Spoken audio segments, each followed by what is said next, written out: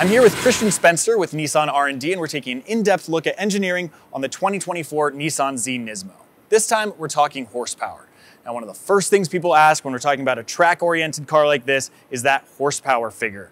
However, it's not as simple as just boosting that number, right? So can you tell me a little bit about what other enhancements have been made to increase performance? Sure. So numbers are easy to compare, they're fun to talk about, but they don't tell you how much effort it takes to extract more power out of an engine. In this case, we started with the 3-liter V6 twin-turbo engine and brought the horsepower up to 420 and 384 foot-pounds of torque. Now, we did that through 4 different methods. The first is with wastegate control, and that allows us to spin the turbocharger a little bit faster and get more boost. We added additional cooling capacity and a sub-radiator. We have independent ignition control, and then we also added a new Sport Plus mode that's specific to NISMO and has 50% crisper shifting and also gear hold for the track. So lessons learned from GTR NISMO, really the peak of NISMO performance, are being applied here. Tell me about how. So that is with our independent ignition timing. It's one of the ways we got more power out of the engine.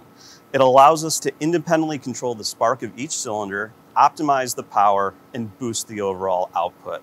It makes the car much more responsive and really exhilarating to drive. Thanks so much for watching. Check out the other videos in this series to learn more about the 2024 Nissan Z NISMO.